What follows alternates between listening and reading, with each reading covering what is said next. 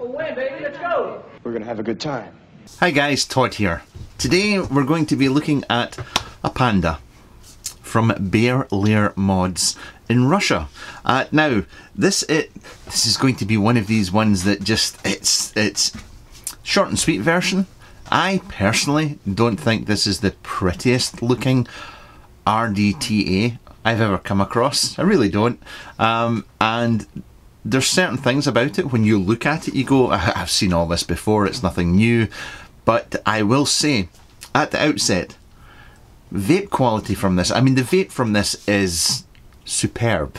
It's very, very good. The vape, I cannot take that away. I will not. I love vaping with this device.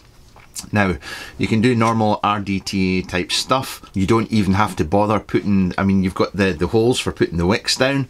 Don't have to bother with that. It's kind of like the Riviera in that respect, where you just build it like a normal RDA and it just wicks away quite the thing. You can also take this down to mouth to lung. It's kind of like a hybrid, and you can also do a Genesis setup, and there's some clever things going on with this. There's some clever things. It's going to be about $125. And I think it will be the middle of this month before it is released. So you'll have to go and check out their Facebook page as well if you want to grab a hold of one. But enough talking, close-ups. So here we go. Now, inside, open this up, you will find the ATI, and you'll also find an authenticity card. Below the card, you're going to find some spares and accessories, and we shall go through these. One tank, no instructions. There's information scattered through the Facebook group. I really do wish, and I'll have a little rant here, whilst that information on this device is scattered through the Facebook group, I really do wish mod makers would just get all the information for a device in one file, in one place, in a Facebook group or on a web page, so that you can just go and read it without trying, scouring through a group looking for information. You shouldn't have to do that. So once again, $125 from Russia, and it's an RDTA. Now, you are looking at 316 stainless steel. We have an Ultim tank. We have an Ultim drip tip. We have an Ultim AFC going on here as well. We have a Panda. It's a Lair mods. And going around here, we have air hole here, here, and a mouth to lung one here. You're looking at 27mm in height, not including the drip tip or the 510, and it is a 22mm RDTA. You can squonk with it, which I am doing just now, so you can squonk to fill the tank, or you can just use a standard, it does come with a standard 510 pin also. You can see that we've got Lair mods going on here. What we'll do first is we're going to pull the cap off, put the deck to one side, and I'll let you see how this airflow control is working. We'll take the drip tip off. It's a standard 510 drip tip.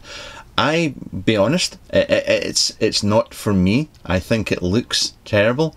It is perhaps, however, one of the most comfortable drip tips I've ever vaped with.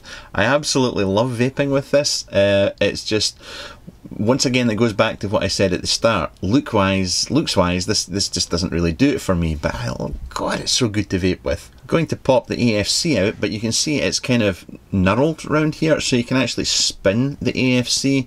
I will say, unless I've got my glasses on, it is kind of hard to see what's going on. But if I pop that out, you then get an idea of what's going on. So, air hole size wise, and if I just get my little Panda the right way up, you can have two air holes. So you've got dual air going on here. If you just use, your normal horizontal build, you've got two air holes here, and these are 3 by 2mm, and I'll show you how they work in the deck in a second. But you also have another air hole here, which is 2 by 1.5mm, and that is for when you do a single coil vertical, and that vertical coil can be for stainless steel mesh wick or cotton, whatever you want. But what happens is you can see that if we go around here, see how that's stepped? So that's stepped round there. So if I go, what do we go for? If we go for, let's just have the two air holes open on either side here. So when I pop that in like this, you can see that this means that the airflow is now fully open here, and fully open here.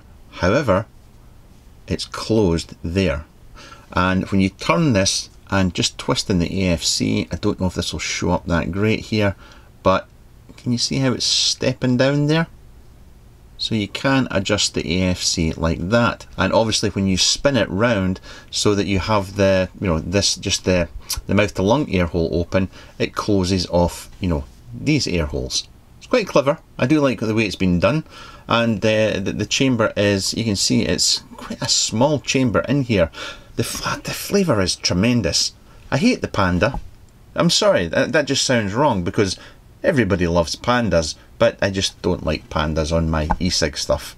Now the actual deck itself, you can see that we have an air hole here and an air hole here, and then you get the gist of where the cap sits on the top there. It is, you've seen this before, you've seen this set up before, but it's got a couple of little trick features.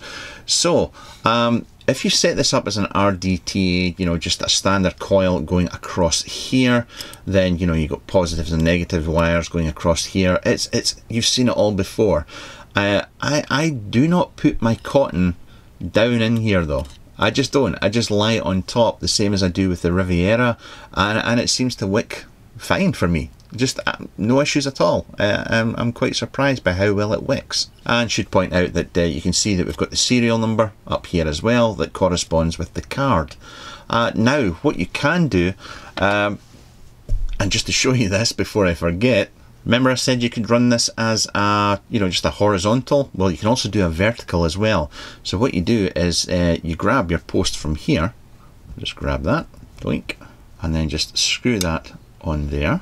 Grab my little reducer out of the pack, and that is just going to fit in here.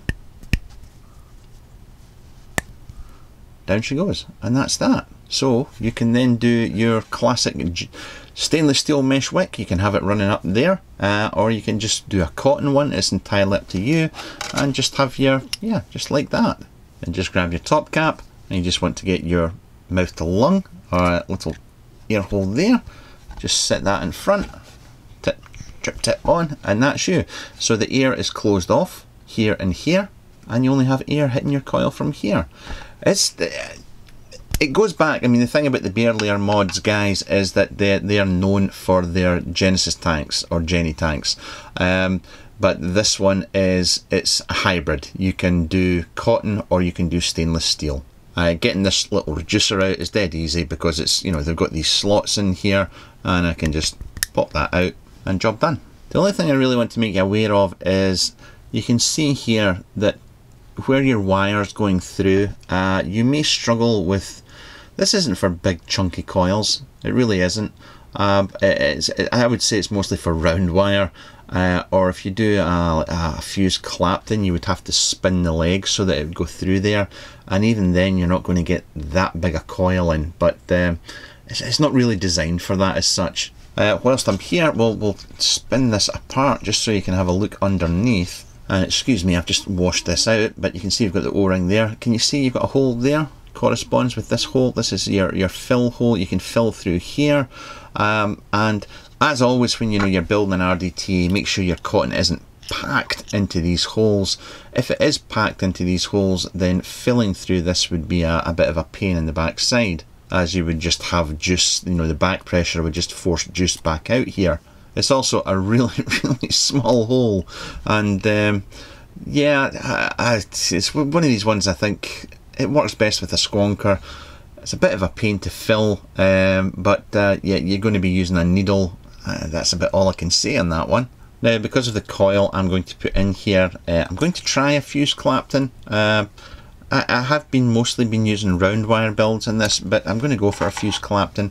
This is a 2.5 inner diameter one from PC Coils, and what I did was, excuse the gunk there, I took my pliers and I just twisted the legs, and you can see that it's just dropping in there, no problem at all. Coils in there. Yes, it's a pain if you're using this. I find you have to undo both screws with the fuse Claptons. If you're doing a simple round wire build, then yes, I still take out one of the screws, but I can leave one in. I've cut the legs off here, but I can see that see how this one, I just didn't clip it far enough. please watch out for stuff like that. You know, I'm just going to fold this back up inside there. Just make sure it's not catching off the top cap, or it's, you know, I'm not going to have a short or anything like that. So just getting it poked back in there. So coil's in, I've dry fired this, pulsed it, and yeah, that's me, I'm good to go. Now once again, this is a 0.4 ohm fuse clapped in, 2.5mm inner diameter. You will get a 3mm, but God, it'll be tight with a fused or anything like that. I just think the 2.5 works better. Cotton wise, you can see where I've cut this to, but I've thinned it out a fair old bit. Now once again, I'm not putting the cotton right down into those holes. They're just resting on top of the holes, if you like.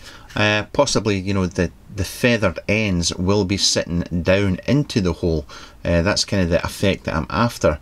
But at no point have I felt the need, even vaping something like this setup, where I have to have tails going right down into here. Now just to show you, this is the kind of nozzle I've got. This is a Geek Vape refill bottle, and I can just get that on there, and yes, it is filling the tank up, but it's a bit of a pain. I don't know why they didn't have, I mean, you can see here on this hole here, you know, where you can screw another terminal in. See how it's countersunk here?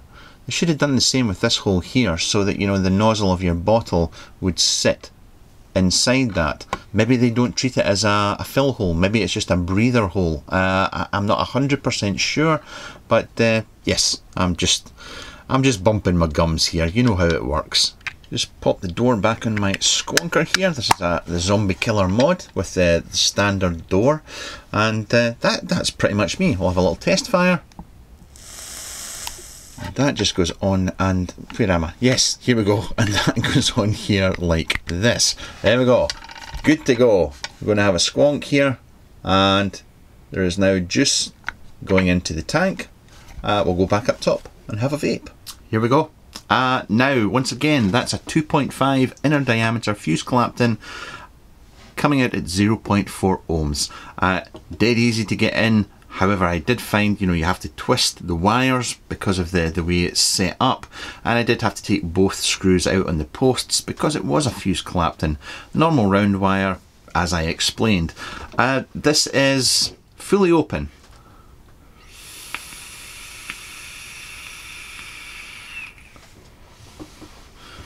That is, draw-wise, it's comparable to a Vena.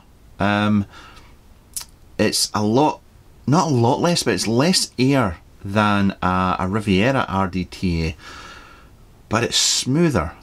It's actually, it's quite, the airflow in this is really, really nice. It's strange because when you look at the deck, it's not going to be anything special, surely not. But it's a beautiful vape. Yes, 2 thumbs up on the vape that I'm getting from this, especially right now.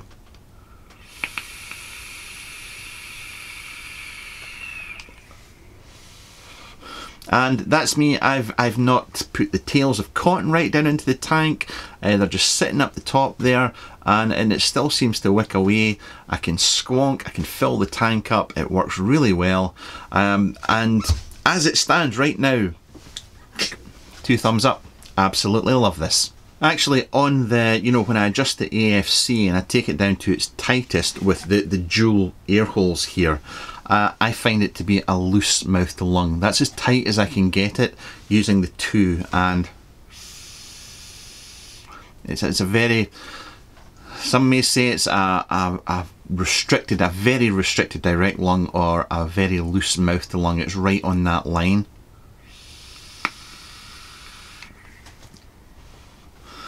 However, if you set it up with a vertical coil and you close off the 2 air holes on the side and you're just using the one on this side, then it does become a mouth to lung. You can go restricted direct lung down to a mouth to lung. It is proper. Once again, I don't like the look of it. I really don't. I think it's just, I think it always, it comes back to the Panda and then that drip tip. But I will say again, the drip tip is so comfortable to vape with. It really is.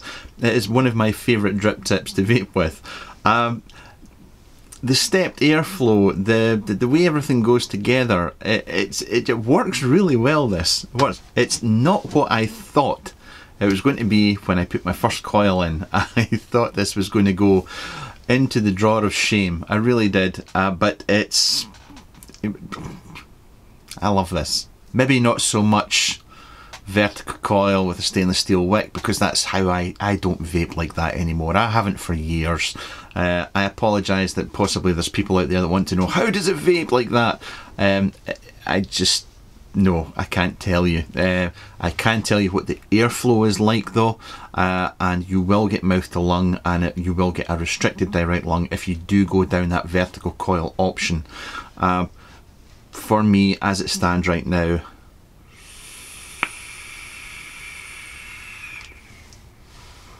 with that 0.4 fuse clapped in, it just sings. It really does. Negatives, right, it's going to be $125. It will be through a Facebook group, and you will possibly have import fees as well. The postage from Russia is really slow usually. I don't know if there will be postage fees and PayPal fees on top of that $125. I really don't know. So that's something you have to be aware of. Adjusting the airflow, it works. There's no problem with adjusting the airflow. I just struggle seeing the ultimate. I have to make sure I have my glasses on. If I don't have my glasses on, I can't see it because it's just, yes, it's just that polished clear ultim that just doesn't show up well. I'm struggling with this one. I just like it that much, and it really confuses me because it's but ugly. But that's personal taste. You may think that looks gorgeous. You may think that looks gorgeous. The other negative that I did mention, I should say once again, is filling it up. Filling it through that little hole is it's a pain. It's an absolute pain. As a squonker, it excels. And the last negative I will say is actually finding the information for this device. Please, if you're a mod maker, create a file in your Facebook page or Facebook group, and in that file put all the technical information for your device that you're selling. Have it in one place, not scattered across the place. It's just, you know, you're trying to sell this. You know, we want the information, but we don't want to go and have to hunt for it. And I'm just grumpy. To the Bear Lair mods guys, thank you so much for sending this on. I really have enjoyed this.